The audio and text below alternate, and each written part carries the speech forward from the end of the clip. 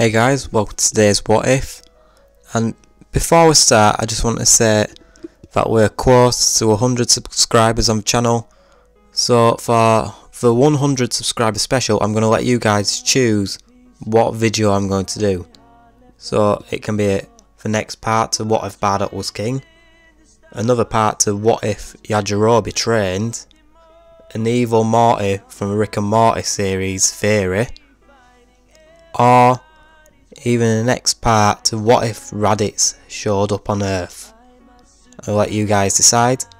Let me know what you think in comments. Now let's get started. So today's what if is, what if instead of getting transported back in time, Bardock was sent to the future? So this isn't necessarily meaning that he'd go to where planet Vegeta was, because it's not really specified why he got sent back in time to start with.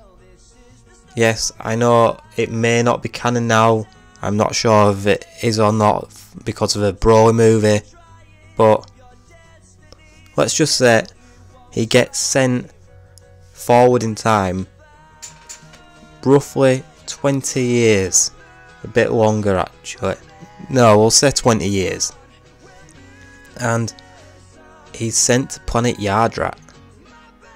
So once Bardock arrived, he's very confused once he regains consciousness.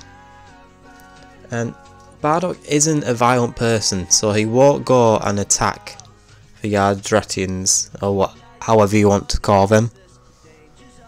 And they tell him that they can tell that he's a Saiyan, but the Saiyans were killed many years ago. All but a few remain, and this starts to jog Bardock's memory of how Frieza wiped out the planet, the explosion that left him what he thought would kill him, and Bardock is trying to come to terms with this. He doesn't know what to do, so for now he has to stay on the planet and train. So after a couple of years of training on this planet, getting stronger, learning the instant transmission technique, it's a quiet day and then a ship crashes into one of the buildings. That's right, it's Goku. So once this strange man, weak after his battle with Frieza, gets out of the ship, the Yardrats, they're looking at him and they instantly recognise the similarities between him and Bardock.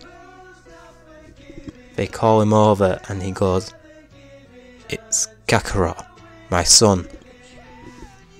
So Bardock makes sure that Goku is trapped and brought back to full health, and once he is, that's when he introduces himself. He goes, "Kakarot, it's been a long time." Goku's confused and he just goes, "You know my Saiyan name? You look like me? What's going on?" But Bardock explains that he is his father. He doesn't know what happened to him, but he explains that he was somehow sent forward into the future, and now he's there, and he knows that Kakarot has just defeated Frieza. And Goku, he looks at his father and goes, "You're right, I have just fought Frieza. I've beaten him." Bardock smirks and says, "Finally, that tyrant is dead." And this is when Goku just goes, "Well, I didn't kill him." Bardock just sharply turns around and goes, "What? You didn't kill him?" Goku says, "I let him go. He was no threat to anyone. He was cut in half, and I couldn't kill him. It was more merciful just to leave him." Bardock is furious with his son, saying, "That tyrant killed our entire race. Your mother, our planet, everyone. Who's left? You, me, And Goku points out that Vegeta's alive as well. And Bardock says, that's irrelevant, there's 3 of us remaining from the Saiyan race. And Goku says about his son as well.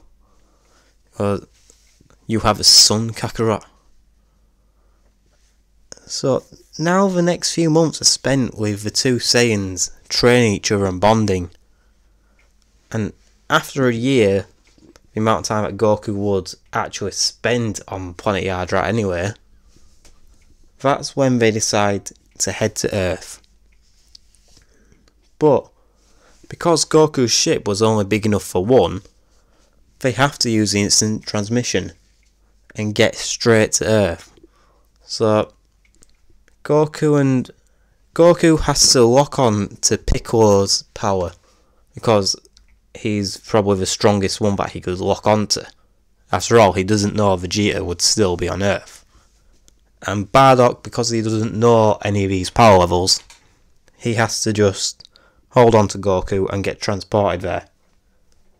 So when they do this is about the time when all the Z fighters are preparing to fight Frieza. So they're all in shock that Goku has just appeared, and they're even more shocked about this person that stood with him. And Vegeta just laughs and goes, Kakarot, your father? Where the hell did you find him? And Bardock looks on at Prince Vegeta and goes, well, the Prince is just as arrogant as his father.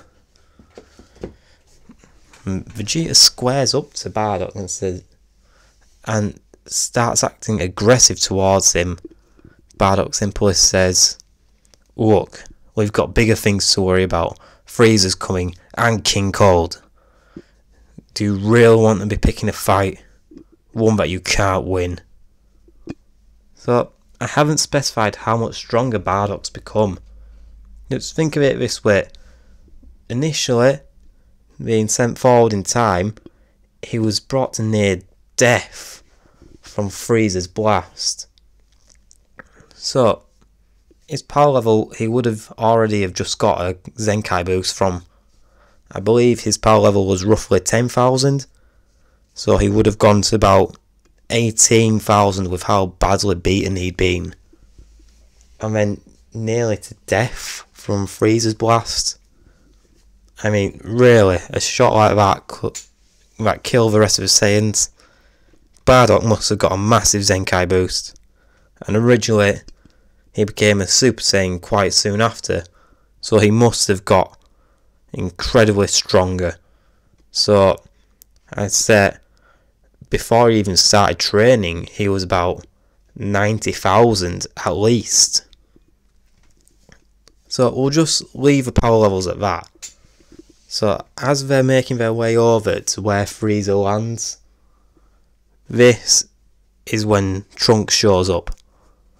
And all that happens the same. When Trunks comes over and notices that Goku's there, he's very confused. He only came into battle because he thought that Goku wasn't going to make it. And he believes that he has messed up big time.